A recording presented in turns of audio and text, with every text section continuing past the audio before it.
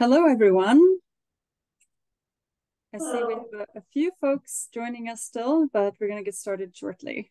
In fact, I'm just going to go ahead and start us off. Hi, my name is Anna Olsen. I'm Interim Executive Director at CTRL, and it's my pleasure to welcome all of you, whether you're with us on Zoom or in person in MGC, to our first Artificial Intelligence in Teaching workshop this fall, and it's titled AI, Your Teaching Assistant and Creative Partner. And we are coming to learn that AI is a topic that has many facets, and we've intentionally created a space where faculty and staff can come together to discuss and ask questions, learn from each other, broaden our perspectives, and brainstorm strategies as we move into what for many of us is uncharted territory. So in addition to these hands-on workshops like the one we're doing today, we also have scheduled a series of informal, in-person, and virtual coffee chats, and we hope to see you at those as well. But for now, without further ado, I'd like to introduce Christina Domjan, who is CTRL's inaugural Artificial Intelligence in Instruction Faculty Fellow, and who will lead today's workshop. Welcome, Christina. Hi, everyone, and thank you for coming.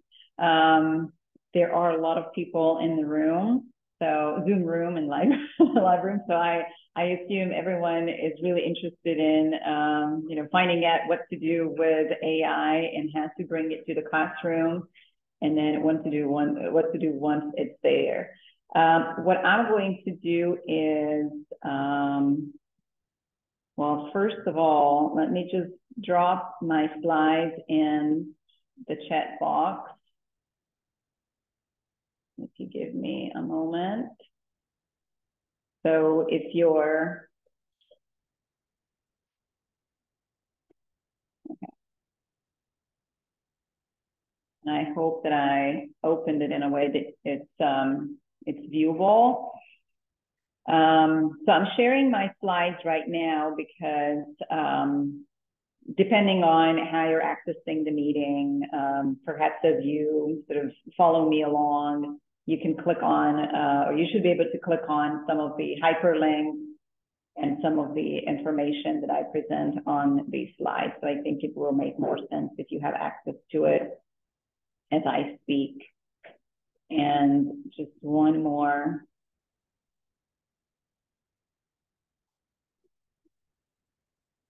All right, here we go.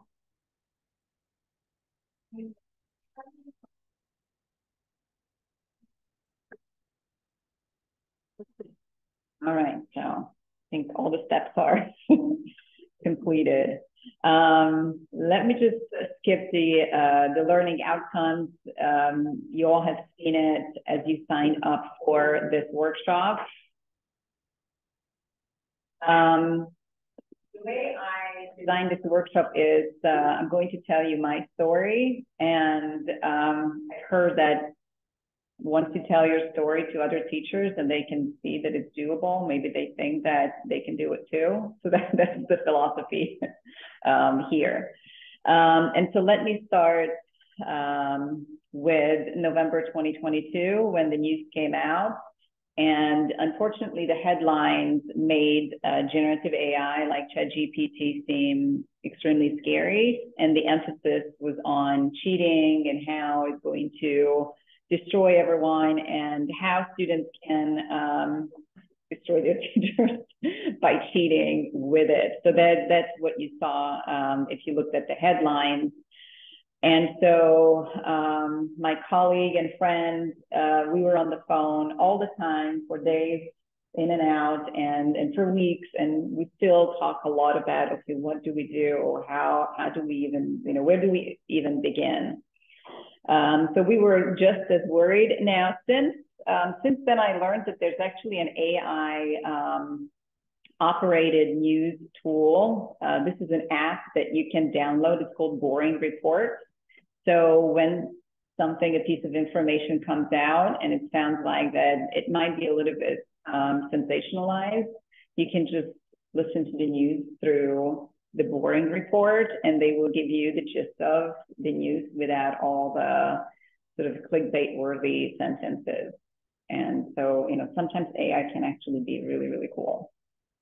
And I think that now, if we wanted to look back at those articles, though the content of the articles would be very, very different through the boring reports. So what I did, of course I panicked like everybody else, I'm not going to lie.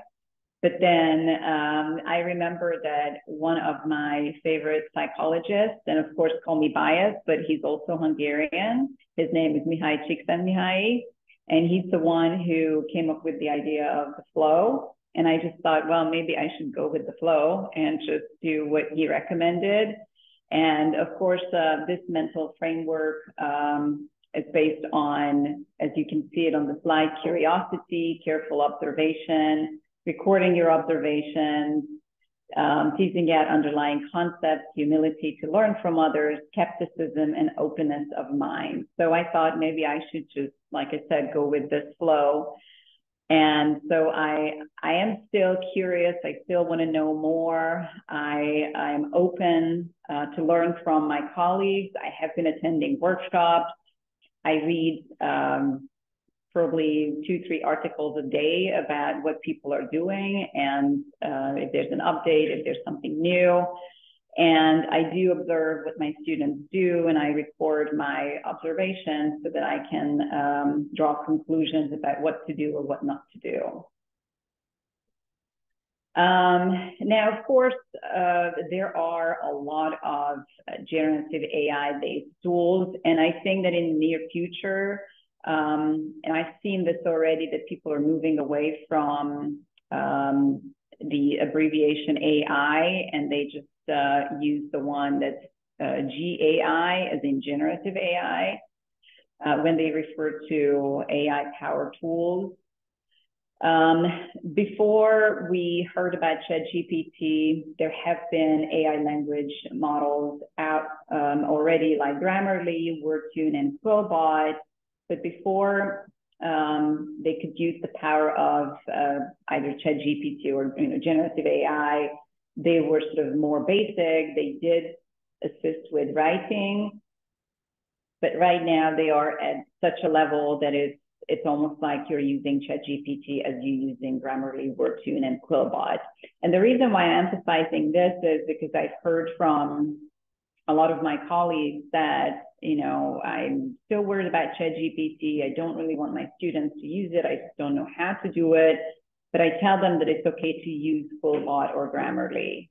And the reality is that Grammarly and Quillbot and WordTune are all just like ChatGPT. They don't just correct your spelling and your typos and your grammar.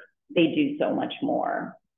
And I definitely want to show you what they can do. So I want to sort of, take a quick pause here and see if you could follow me around. So yes, do you need anything out that box? Just so that we sorry. There we go. Right. So these tools can help with paraphrasing, grammar checking, but they can actually do a lot of co-writing, which is the scary part. Or I don't know if it's scary, I think it's exciting. So they can really help enhance your writing. What you see here on this slide, I took snippets of these tools. So the purple one here is the one from WordTune. And I wrote one sentence: as digital participants, it is important to consider this option. And so my students and I were paraphrasing this sentence. We were practicing paraphrasing in my language class, and we wanted to see the difference between real paraphrasing or sort of semi-plagiarizing.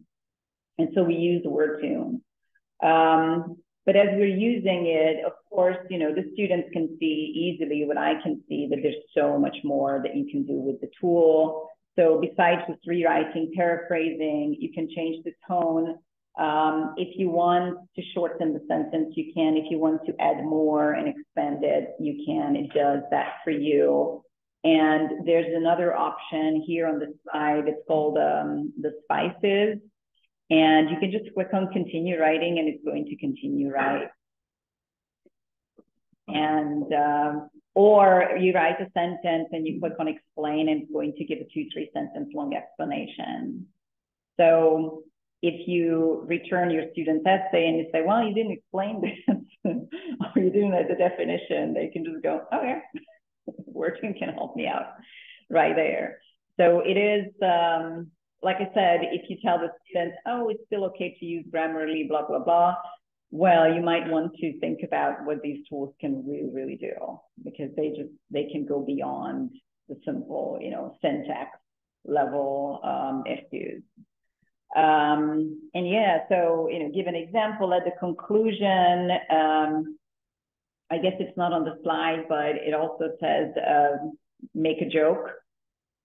So we tried this with the students. I said, we were practicing writing emails, correspondence, official correspondence. And I said, well, write an email, but make it, lighthearted. You want to ask for an excuse or an extension on assignment, but, try not to sound so serious. And then they used to make a joke. And those are always funny, like really lighthearted.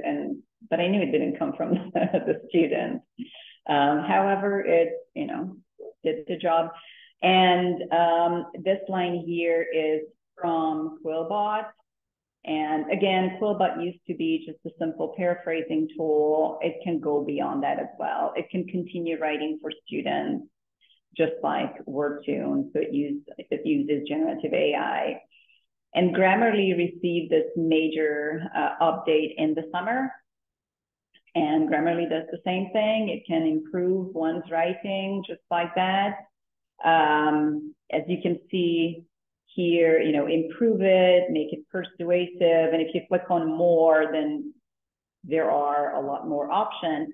However, the cool thing about Grammarly, and if you want to encourage your students to continue using Grammarly, then that's fine. But you might want to ask them to click on this, and it says acknowledge Grammarly generative AI use. And what it does is once the student is done, let's say with the paragraph or the essay or whatever they have to write, a report, a memo, they can click on it, and it's going to insert a list of how Grammarly was used. So everybody's honest about what Grammarly has done and what kind of improvements it made. So that's something that you can do. The other two tools don't have that option, or at least I couldn't find anything like that, but at least Grammarly is transparent like that. I would say for now, I can only imagine that within a few months, they'll probably just take that down and think, well, if the kids are using it, then they're using it. So I want to take a quick pause here. And what I would like to do is I'm going to give you a paragraph that you can copy from the chat box. And I would like you to go ahead and try to use either Grammarly or WordTune or Quillbot to experiment with the tool itself. And I would like you to tell me what you noticed, or any feedback that you can give me about the tool. Okay, so I'm looking for the. You hover over the green, you are sharing your screen. Oh, then it will come up. Okay. Click it. Go. You go to the tab. Do it again. Are you looking for the tab? Oh, the tab, yes.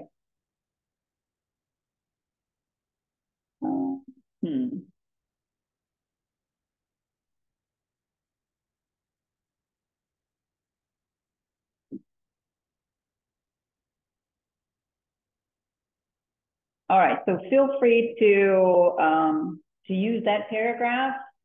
And what you can do is I will show you what it looks like. So this is Quillbot.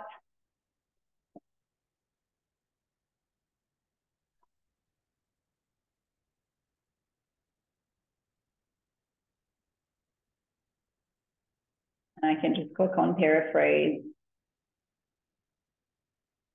So this is the paraphraser.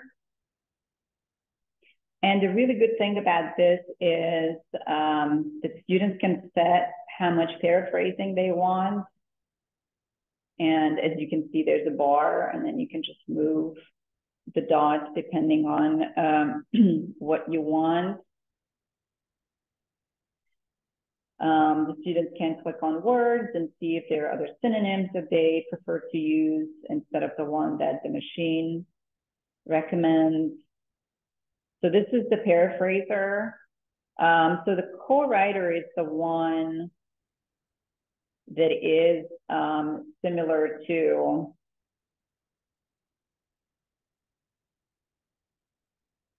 ChatGPT. And the students can simply add the paragraph just like I'm doing it.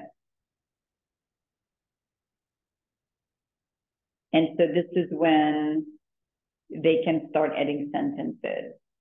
So this is when it can help them with that. And if they, and you can see this bar right here, if they want to find information, if they want to find research, scientific evidence, then they can use that as well. So there's a lot that it will do for the students.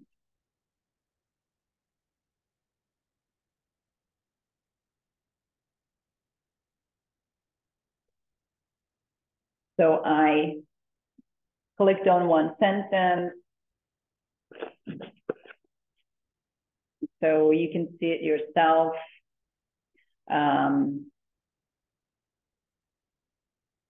We can just move beyond the fact that it can help complete the paragraph.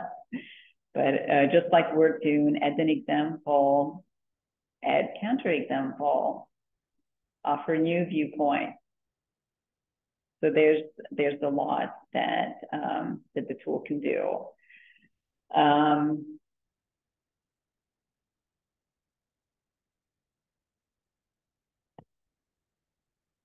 If you're looking for more information, you click on suggest text, and then it does just that.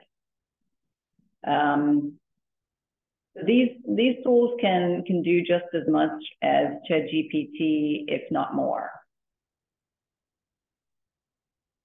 And I would say that if students want to have a partner to co-write their papers, their essays, then these tools are much better than ChatGPT.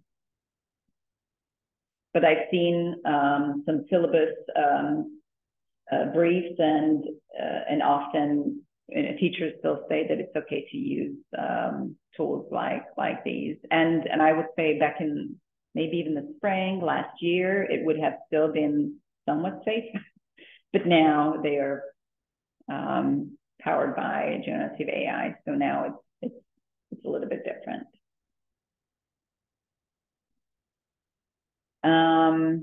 Yeah, and so you can do the same thing with Grammarly or Grammarly Go.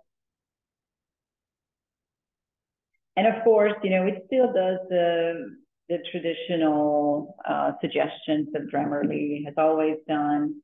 But like I said, it goes way beyond that now. So I don't know what to suggest. I guess my recommendation is that if you want students to, or if you want to allow students to use a writing assistant, just ask them for the disclaimer. Or you can simply say that I would like you to use Grammarly.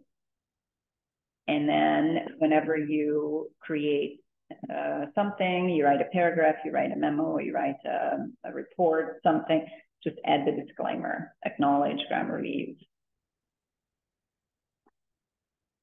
And so that is something that you can do.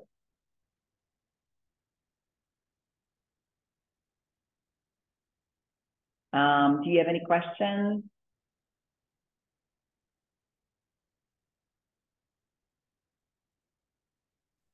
Are we doing questions audibly or simply by chat? It's up to you. Okay. This is fascinating. Love the visuals. Very helpful. Had not heard of Quillbot. What do you see? Just you're talking about Grammarly, Christina. What is it new that they're doing? Because I'm used to the basics of Grammarly. So the new thing is what you see here. Let me just use the full screen version. So the new thing about Grammarly is that it can continue writing for students just like Quillbot and WordTune. It can improve their sentences, make the sentences longer, make them more formal, more academic, or more casual. So it's essentially can write for them.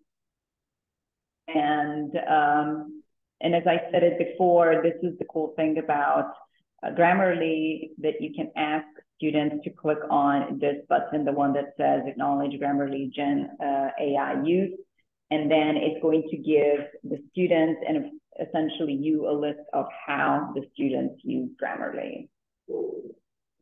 And of course, there are a lot of counter arguments. You can say, well, what if a student uses, another Google Chrome account and then complete the work there, but then they copy it over and they act like that Grammarly only did a little.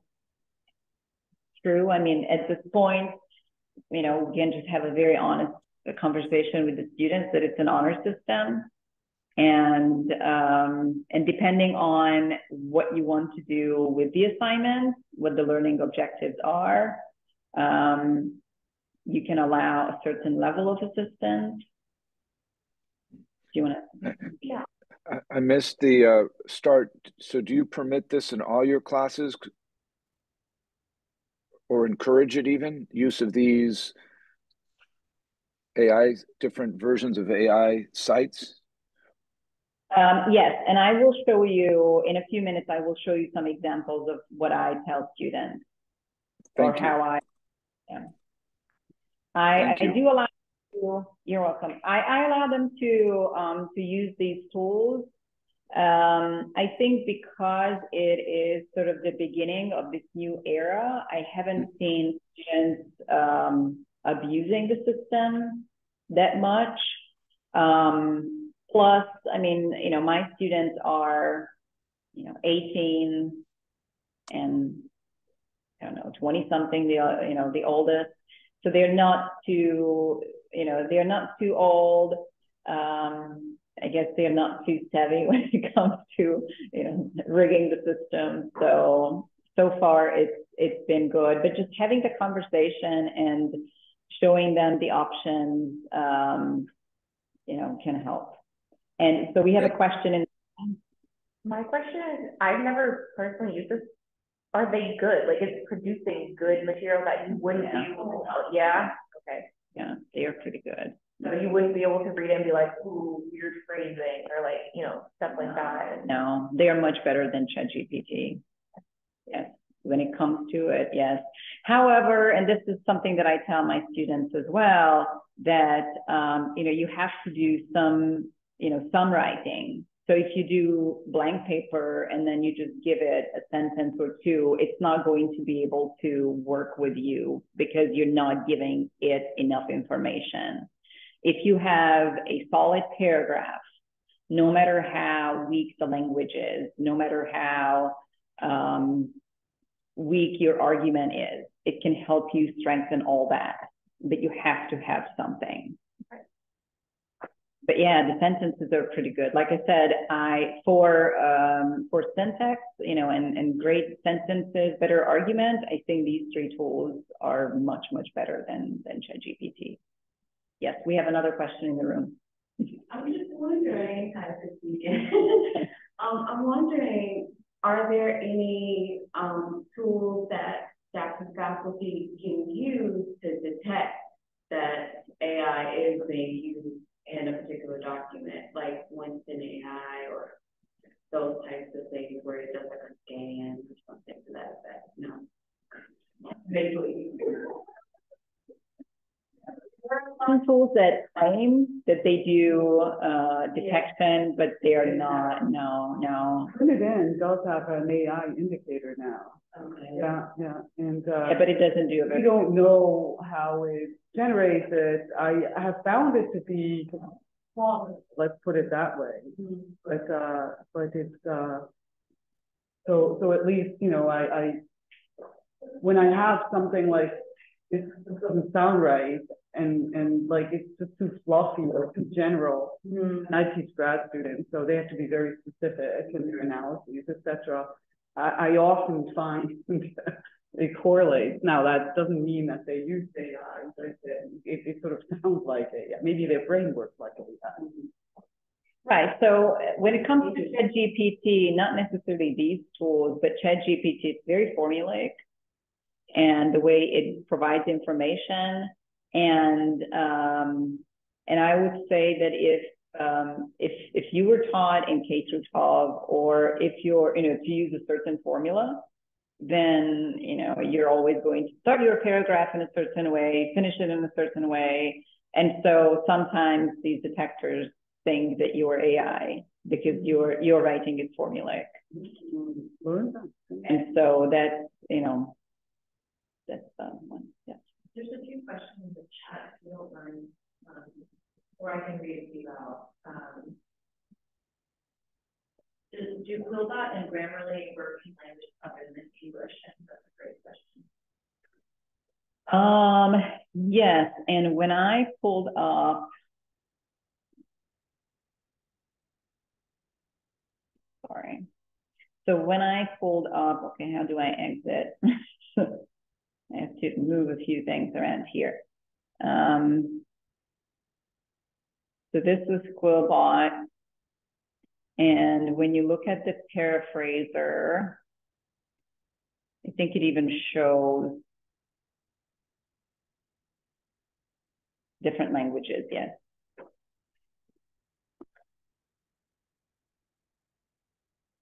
But I don't know about WordTune or Grammarly.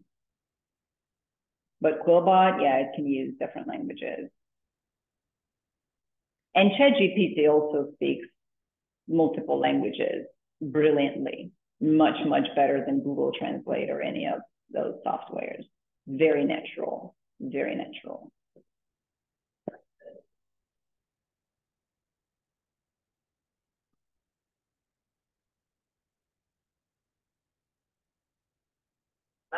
And yeah, so just naturally moving on to the next slide of, you know, what can go wrong when using these tools or recommending these tools, and a lot of things can go wrong. Students abusing them. And my recommendation, again, ask for a disclaimer. Just acknowledge and talk about it in your class, you know, spending, I don't know, 10, 15 minutes and say, guys, I know that these tools are out there. I know that, you know, you feel like that they can be your crutches. They can help you. They can boost your writing. But I just want you to be honest about how much help these tools have given you. And perhaps even say in an assignment that in order to complete this assignment, you may use these tools to, and then, you know, blank, correct your grammar, typos, spelling, punctuation. So say what the tools can actually do for the student, and then be explicit about what it can't or it shouldn't. And then ask students to, you know, just to be honest about it, and say at the end of the assignment that this is what I used it for. So that's something that that you can do.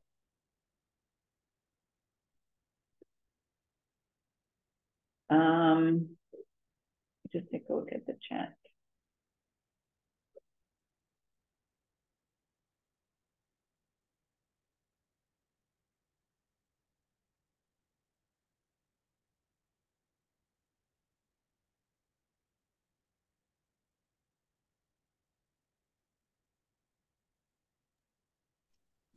And Christina, is that Canva you have up on? Yes. Oh, and by the It's way, Canva is another AI-powered tool, now that you're asking, yes, Scott. yes. So I've been letting my students in PR writing and other classes for years. It was the most amazing shortcut for a student that hadn't studied graphic design. So I'm just sort of having a little bit of an eye-opening moment that, again, here are these things we've been using, and why is it okay or exciting sometimes, but less okay in other times? Because Canva has been a boon for students to design all sorts of graphics and visuals, just a boon.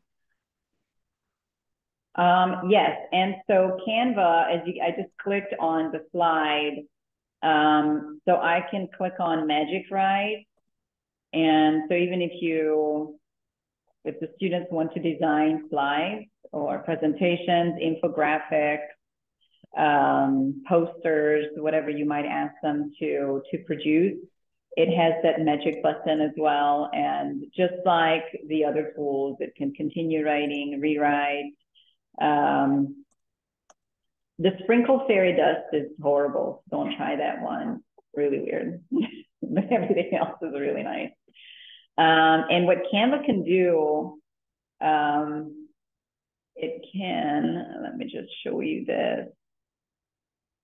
So some of the images are only if you pay for the upgraded version. And I always tell students not to pay for the upgraded version unless they just want to spend money. But you can create your own images. And I've tried to use Dolly, which is another AI powered tool to create images. I found Dolly to be very difficult. And this one is very easy. So you can literally tell it what to generate, and it's going to create the images. Most of the images that I use here on the slides are AI powered.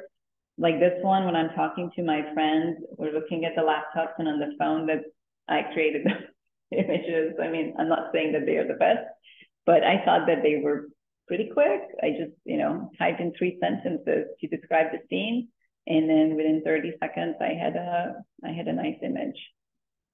And however, if you want students to show how creative they are, that they can actually create their own images as opposed to just steal something from Google Images without citing the sources, this is a nice way to replace what they want. If you want students to put presentation slides together, you can actually encourage them, don't take photos from wherever. Even though you show them the stockpile, they're going to go on Google Images because the stockpile might not have everything they're looking for or they need. This is one way for them to show that they are creative, that they can use AI for good purposes. And also, if they have information on the slide, and I think that's how some of these AI generators work, that you can add information on a slide and then just copy and paste and generate an image based on that information. So it reflects what you're talking about. Yes. So you can do a pie chart too. Again? I'm sure you can do a pie chart too. With I'm sorry. Yeah.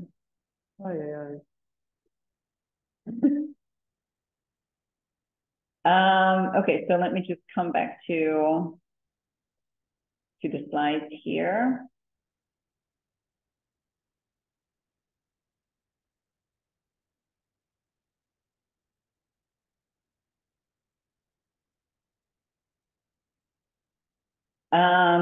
All right, so what I wanted to say is during the presentation or when I talk to you, or as you experiment with these tools, let me know if you have any concerns and any discoveries. And I saw one question in the chat bot about if you want to install Grammarly, it asks you to access whatever information on your laptop, which is, I think, true for all tools. They want to have some of your data, depending on how comfortable you are with giving it access to whatever data it harvests.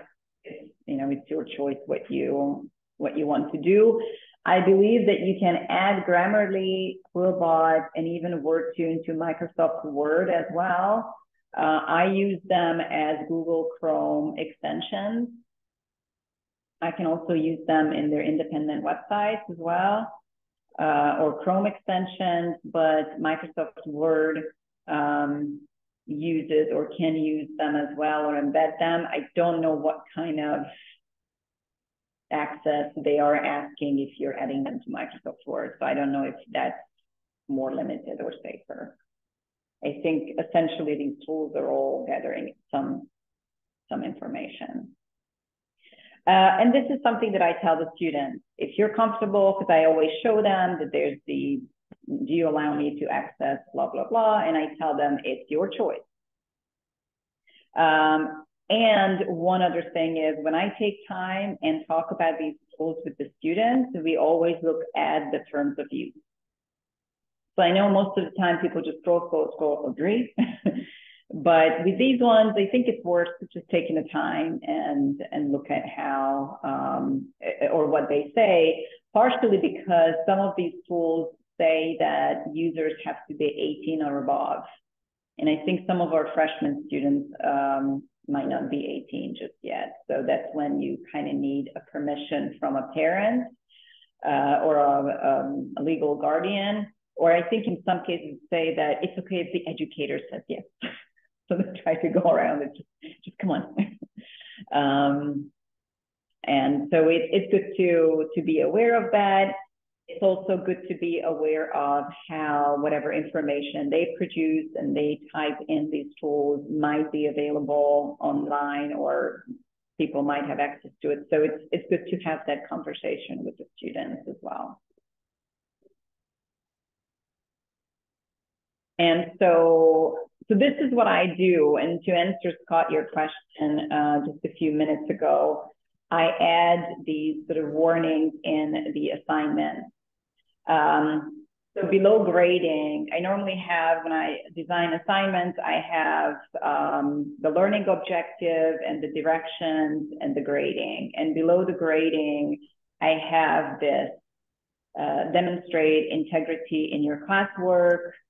And so for whichever assignment I said, do not use ChatGPT, Google Bard, or any generative AI to complete this task. I will not accept work completed by GAI answering the note-taking part of the task. Yes, I can tell, and students always look at me, can you tell? And I said, yeah, show me one. And then I always hope that you can as well. And I tell them that I started experimenting with ChatGPT and these other tools as soon as they came out and they received the upgrade. And so I know what they can do. And I think that it's also once they see that they trust you, that you can tell, that's when they kind of slow down with the abuse part. So it's enough for you. Christina? Yes. I'm a little confused in terms of, you seem supportive of using it, but that paragraph on the second panel, do not use ChatGPT, Google Bard, or any generative AI as shortcuts. So are you saying it is okay to use? So and I should have, I guess, included the entire assignment, but for these two assignments, the task was to take notes on the chapters, and I didn't want students to simply tell ChatGPT, this is my chapter, summarize, find the keyword. So I told them that if they type, so if they type, they can use WordTune Quillbot to fix their sentences, but they cannot ask ChatGPT to do the note-taking for them. So that's not okay, but they can improve their notes using the tools. And I tell them that I know note-taking is boring and I know it takes time and sometimes they have to type so much. So I encourage them to use Google Docs for voice typing because it just makes everything so much easier. They can actually sit back and if they have a book or if they have a text and they are looking at it on their phone, they can just simply type their own notes. Yes. Thank you. You're welcome. And we have a question in the room. Yeah, so it sounds like you've been using this in the classrooms already a bit. So my question comes from, I'm thinking about equity here. Have you noticed that the work submitted by students that are using assisted, AI assisted to be at par, better, worse than those who are using it? I guess my question is, with the acknowledgement of AI being used with the credit and so part of academic integrity, is that work superior to the students typically who are not using AI? I wouldn't say superior. With my students, with my international students, I can tell the difference. And sometimes that's when I'm a little bit disappointed, like, why didn't she use some of these tools like Wordtune or Quillbot when I asked them to use Canva to create an infographic? We talk about, let's say, the stages of culture shock, design a leaflet for, I don't know, international students and just prepare them for culture shock and just write about it. And so I will have students who will use these tools, and when I say tools, Wordtune, Quillbot, or Grammarly Go to fix their sentences, and I will have students who just still don't want to. And I wouldn't say that one work is superior than the other, because then perhaps those who use these tools, maybe the images that they use aren't that great, or the organization isn't that great. So I don't see a huge difference, but normally when I ask students to use the tools, I encourage all of them to use them. Okay, the reason why I ask is because if you're able to notice the difference or not, the ones who are not using it then might be disadvantaged. And then I wonder how meaningful is the option given the choice to use it or not. Because if they are choosing not to use it because they want to, let's say, whatever reason, challenge themselves, they don't want to use their, have their data being harvested, for whatever reason that they choose, then I'm worried about how equitable that might be in the classroom and how to balance out the opportunities of using AI to assist and help with work. But what happens then when, on the other side, if there's people who choose not to? So I'm reacting about concerns. I'm concerned about the meaningfulness of the choice of students to engage or not engage with tools. Right, and I think that's that's a great question, and I'm sure that people are already in the middle of researching this and experimenting. Yes, but I personally haven't seen a huge difference between student work, and I think the reason why I haven't seen a big difference is because it's still we're still just starting using these tools. I would say that in probably a year or two, you could easily tell the difference between those who even left, K through 12 working on these skills and those who came from K through 12 where these tools were banned or it was, paper and pencil. I think you will be able to see the difference, yes. But right now, I don't see a huge difference. And I can still tell that students are still experimenting with it too, or not with it, with them, right? And I feel like you can't make these blanket pronouncements because it depends on the assignment. That's what I just learned from your presentation, is that in a way we have to think about the use of these tools, not in global, but almost assignment by assignment, task by task. It really depends. Right. For some assignments, as you can see, I encourage students to use YouTube summarizers as well. So they are tools that summarize YouTube videos. And when I started experimenting with these tools, once again, the headlines were, oh, AI can summarize YouTube videos, so then the students don't have to. Not true. Most of the tools will do a summary, but it's a very detailed summary. It's almost like it's a transcript. So if a student wants to pretend like they didn't watch the video, okay, then you read the transcript. Great, good for you. So there won't be a big difference. And to be honest, some of these YouTube summarizers, there's an example that I'll show you with the recap.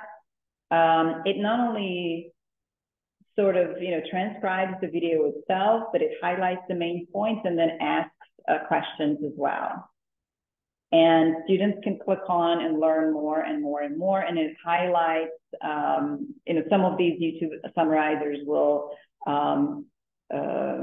find quotations, sentences that are sort of quote-worthy sentences, something that was really powerful from the speakers. And so I think that these tools actually promote comprehension as opposed to offering shortcuts. So I was very happy to see that.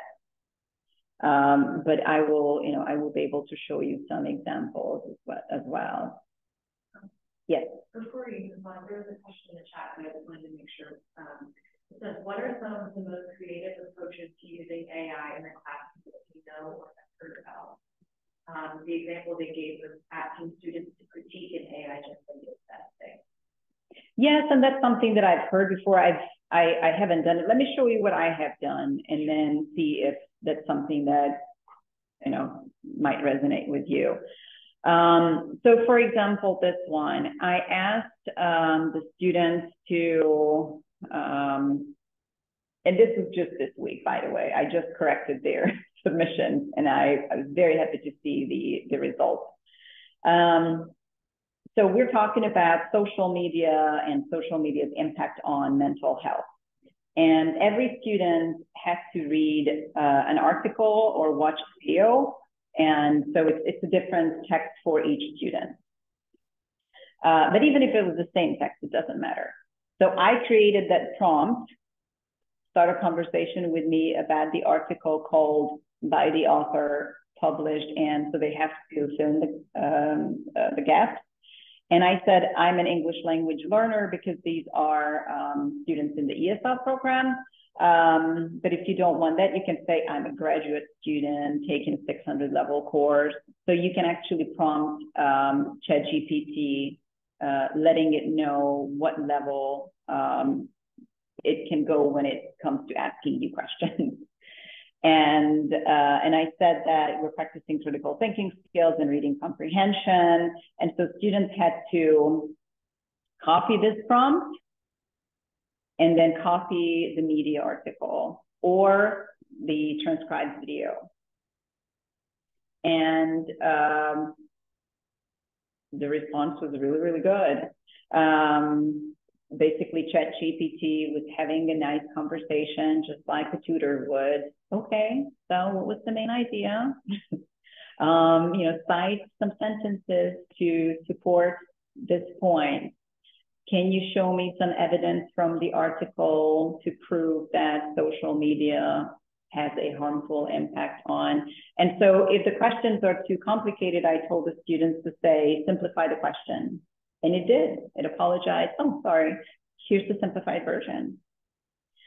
And so students had this back and forth conversation. They found it really insightful, and they liked how it wasn't asking the same question every single person. It followed what they wanted to know.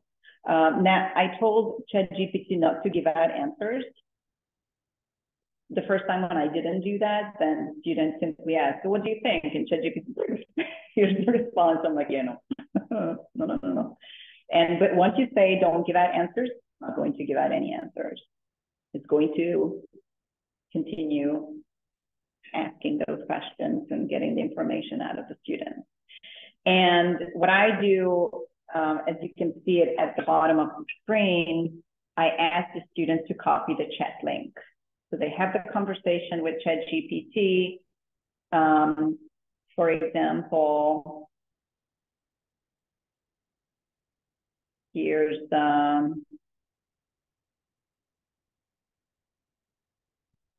I just pulled up a link. And then here is where it says shared chat. Then the students will copy the link and they will submit that with the assignment. And so I can take a look at everyone's conversation. And it probably is going to take them at least an hour to have a nice back and forth, especially because they have the article or the video with them. So they will need to slow down and find information. So this is one way.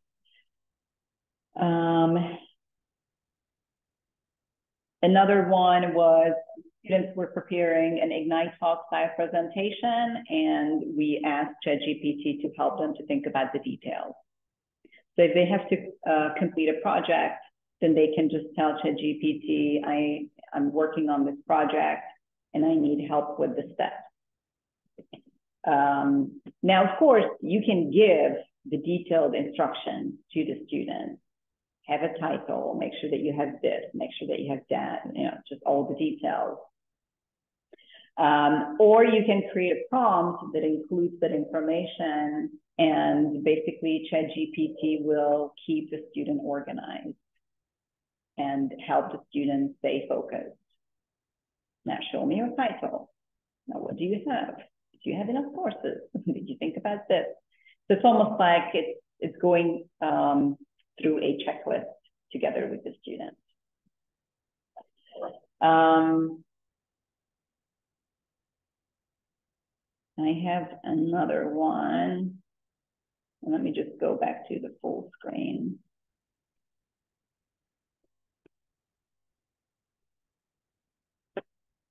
So here my students were writing a paragraph together with ChatGPT, and they had to cite information from the source. And so first ChatGPT asked them, okay, so write about the topic, just sort of free writing. And then, okay, now let's turn it into a paragraph.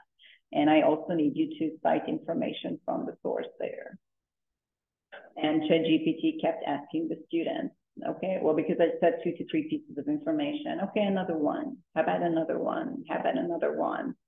And I had to add the second part because I forgot to tell ChatGPT the first time that it should also critique the sentence structure and the grammar. And so I had a few paragraphs that were very nicely written, but they were full of grammatical errors. And I thought, what the heck happened here? And then I went back to my prompt and I realized I forgot to say that let's focus on the grammar. And ChatGPT did not write it for the student. It just stayed as what it should have been, a tutor. And when the student rewrote the paragraph and replied to ChatGPT, here's the updated paragraph, then ChatGPT said, well, you still have this and this and this and this missing. And I told the student that if you think that ChatGPT applauds you too quickly and too easily, then ask questions. Well, what do you think about the grammar? What do you think about coherence? What do you think about unity in the paragraph? And then as soon as they kept prompting it, it would say, well, yeah, I guess you could add a little bit of this and this to your paragraph. So it's very, very helpful. So that's when you can use ChatGPT as a built-in tutor. If students feel much better seeing an actual tutor in person, then that's great. If they want to see you in your office because they want to talk to the professor, then that's even better. But if a student doesn't want to do that, they want to work with AI, I would give them that option as well. And when we did this, everyone in the class had to do it.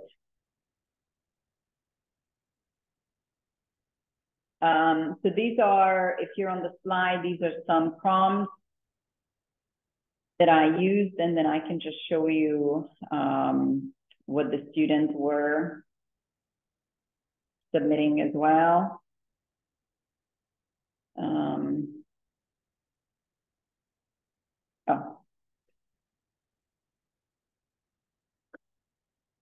So the students had to analyze 3 texts about stereotyping, prejudice, and discrimination for a course. And so once they copied the full prompt in there, then this is what the students will see next. So ChatGPT will introduce itself and then we'll say, okay, here's my first question. And the students will answer, and it's going to be a back and forth until they finish.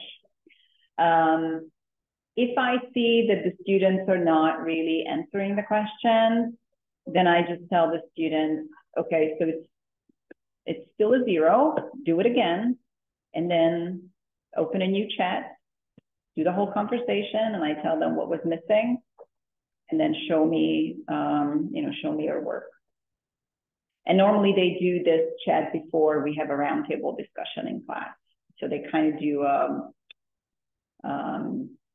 nice preparation before the discussion. And so this is one example from a student. So there's ChatGPT's question, there's the answer, question, answer. And so it's the back and forth, back and forth. And the way ChatGPT handles this, Q&A session is once the student sends in the response, then it will sum up that response, will comment on it, and then ask the next question. So it's, it's pretty thorough when it comes to that. And here's another one. We talked about information literacy, and we were investigating conspiracy theories.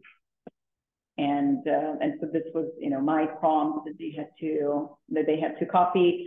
I'm showing you that I normally start, like I pretend like I'm a student, and I will start answering the questions because I wouldn't know where it goes. So if you decide to use ChatGPT for such, you might want to try. Yes, go ahead.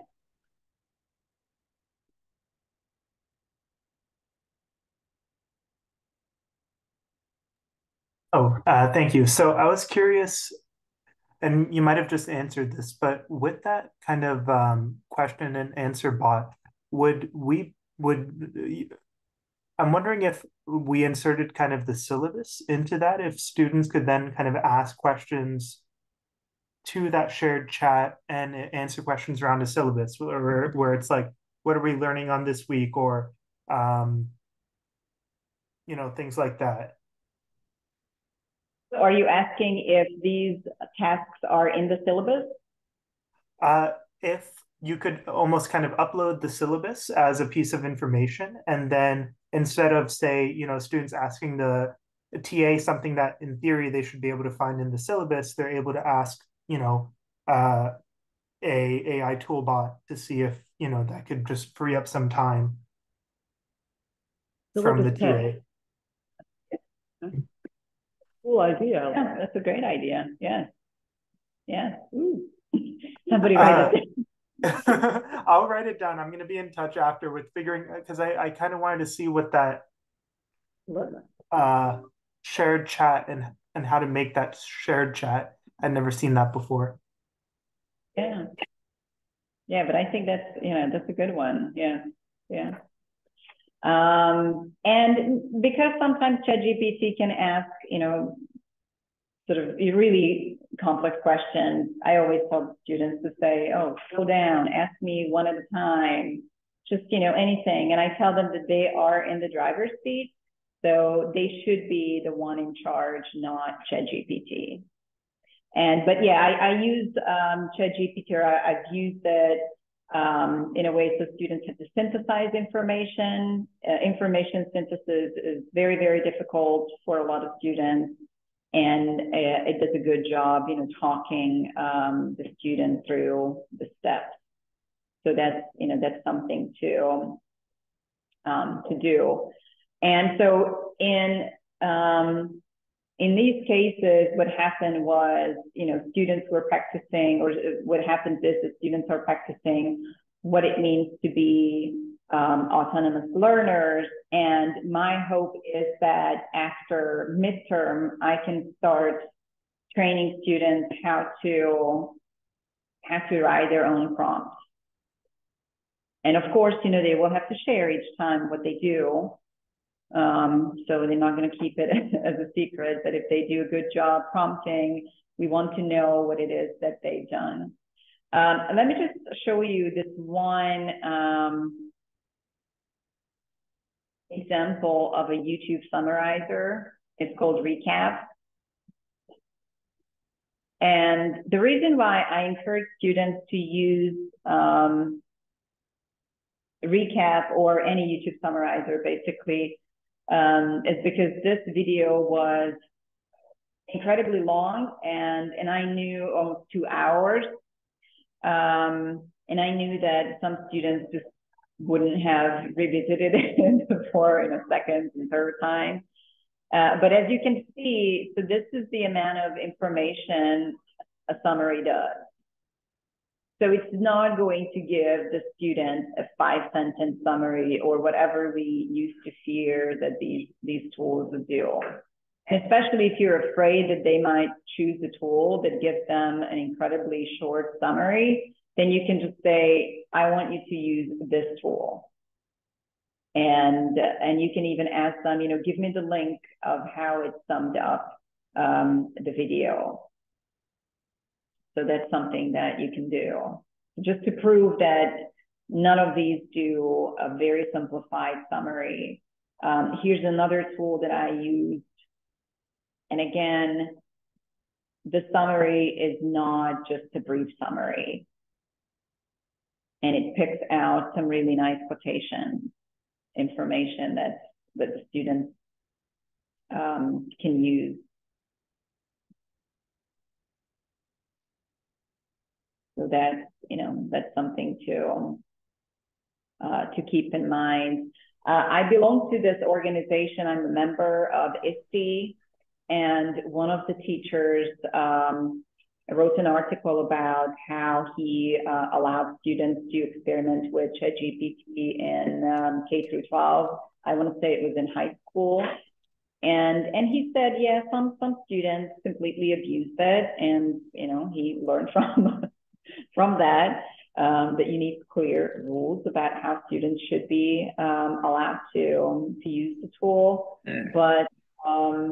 But he also said that those students who, and I guess, this is when we can talk about equity as well, from this different angle. If students decide that they just want to take shortcuts, then there won't be any learning. But if they want to use AI to enhance their learning experience, they can go very, very far. And they can excel. And that was the conclusion of this teacher. I think he was a science teacher, and he asked students to use ChatGPT to prepare for a test. And so those who didn't take it seriously, of course, failed the test. and those who used ChatGPT to go over the test preparation questions, ask for follow-up, more information, more examples, they aced it. So, it has to be motivation coming from students as well. That is a really good point about bifurcation that the person who mentioned earlier, kind of like that you have a digital divide or some sort of divide, that what you might be seeing is those who already know their craft, they're going to take this to the next level. And I see that teach grad students and they have to do policy analyses. And I'm seeing the contours of that, where those who are already really good at this, they can really now take flight, Those who are not actually proficient in asking the right questions in the first place, they have no reasonable access to making this work in a meaningful way and end up struggling or just plugging stuff in, and then it just gives them gibberish. It's not the right word, but something that just that really curtails their creativity. Right. They shouldn't be using it. They would do better. They'd be better off not using it. And so it creates that, I feel like, bifurcation that we are all concerned about. Yes, and I would say that if people are concerned about that, and rightfully so, they are, the solution is take the time in class and talk about it. And just ask students to, do some take home and bring it back to class, and let's talk about it. How did it work for you? what were the challenges? And that's what I did with my students. So the reason why you can see the two videos, because I actually asked permission to show the clip. But I didn't ask permission because it was last year and I couldn't reach back to my former students. So I just used a little image to cover their faces. But so I asked, if you just remember back at the beginning of the presentation about the flow, I keep asking the students, so what did you think? What was easy? What was challenging? And so in that blog here, this is when students talked about what was easy and what was challenging. And so I kept tweaking my instructions as well. Okay, so something was confusing, something didn't make sense, or something they misunderstood. Okay, how can I make it? So let me just play this video here. Hey guys, so this is my little vlog on using ChatGPT for our assignment. So this was only my second time using ChatGPT. I always thought you would use things like ChatGPT or other artificial intelligences to cheat and not to enhance your learning, so it was pretty cool to use it. The AI-driven tutorial had me think more critically, whereas if I didn't use it, I wouldn't be thinking as deep as I did. When I inserted my prompt into the chat, it asked me to cite my references, so it made me do research and cite everything that I learned from. I learned way more about my topic when using ChatGPT and inserting a prompt. I was doing my research on the 9/11 attacks and the conspiracy theories that were attached to the attacks. The questions that the AI was asking me, it helped lead me down the right path to enhance my knowledge. Some of my most important takeaways was making sure whatever you're typing into the chat, you're phrasing it correctly. The prompt we used was super specific, and it told the chat what to do, and it helped us learn more about our topic, and it helped us do our research the right way. And whatever answer I put into chat. So you can watch the video because it's on the slide and you can just click on it. And I didn't pay for her to sell ChatGPT and be enthusiastic about it. But students like the idea how, especially investigate the conspiracy theory of their choice. As they were interacting with ChatGPT, it kept prompting them and asking questions. For instance, she said it asked me to cite my sources. And the good thing about that is because I asked students to look for the origin of conspiracy theories and of course sites that promote it, and then information that sort of refutes those conspiracy theories. And so ChatGPT would tell them like, well, this source is whatever magazine, I'm not so sure if this is a credible source. So then it had that conversation with the student as well. And of course, as soon as the students found the scholarly article, then ChatGPT was like, bravo, yeah, that's exactly what you should be using. So it was very encouraging when it comes to, using something scholarly. And I like that. And just briefly, because I know that we're running out of time. So when it comes to us teachers, I also find ChatGPT incredibly helpful.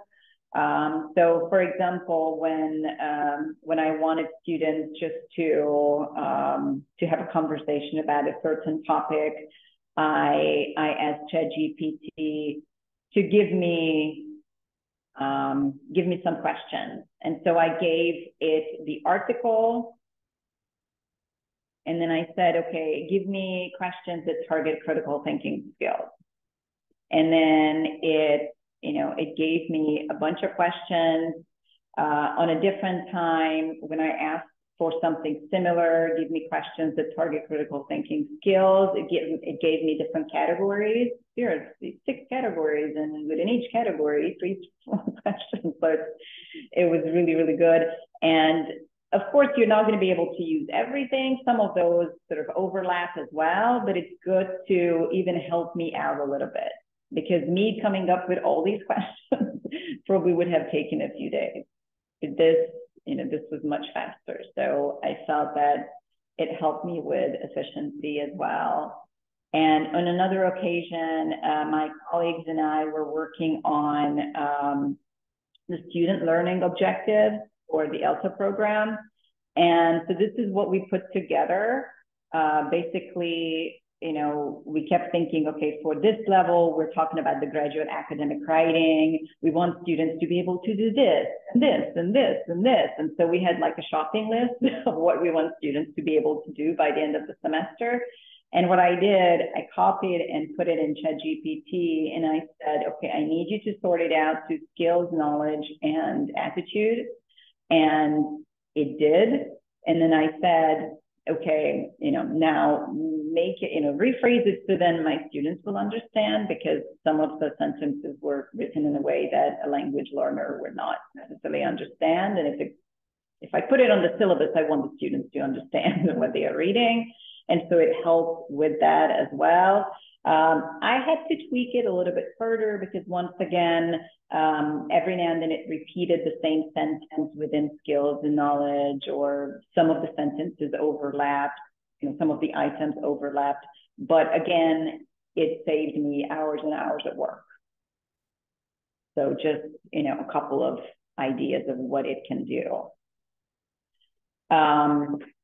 Ever since I started using AI-powered tools, I had to update my syllabus. I had to revamp a lot of my assignments. I started adding these disclaimers to my tests, to my assignments, but I'm asking for constant feedback from my students. And so that's definitely something to keep in mind, feedback from the students, because they will let you know. And they will be very, very honest, especially if you're telling them that you're still experimenting with it, you still don't know. I think that's when they're going to be honest with you. And if they cheat, I just right now, if they, and I don't even want to say the word cheat, if they just, try to take those shortcuts, I just tell them, okay, there's still a 0. And once you understand that, I want you to, these are the learning objectives, and this is why I want you to not use something or to use something properly, the way I'm asking you to.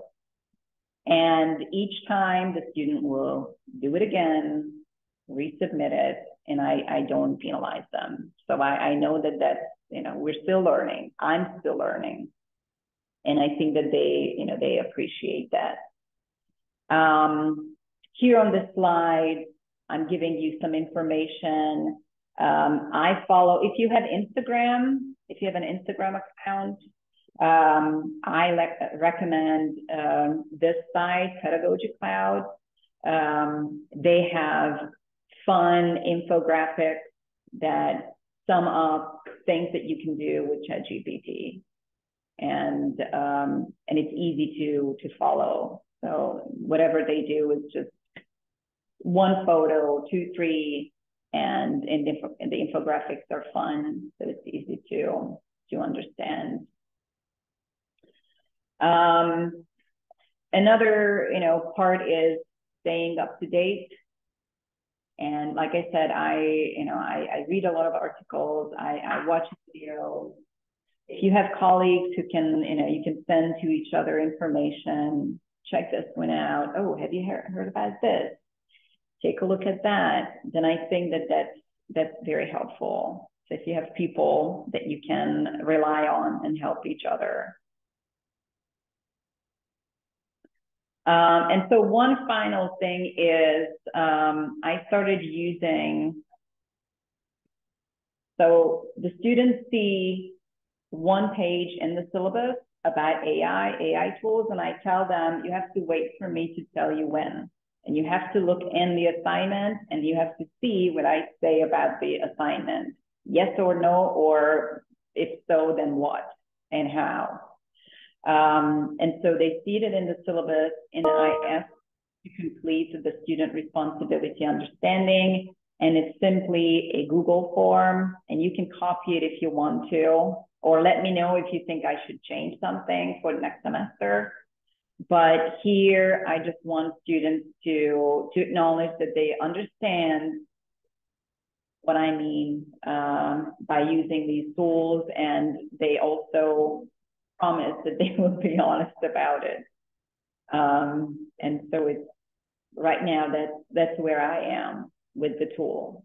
But like I said, experiment, involve the students in the conversation. And once they know that they're part of this process, I think they will understand that these are tools that can help them enhance their learning and benefit from it. All right, so I know that we're out of time and I don't want to hold anyone up. If you have any questions, please let me know. I did share the slides with all of you.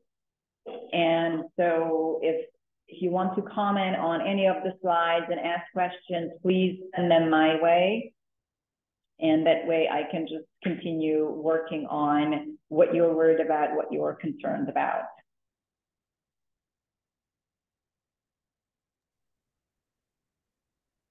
Thank you so much, Christina. And just for everyone on Zoom, we posted the link also in the chat to the feedback survey and also to registering for the coffee chats that we have lined up. And Christina will be at some of those as well. But this was great. Thank you.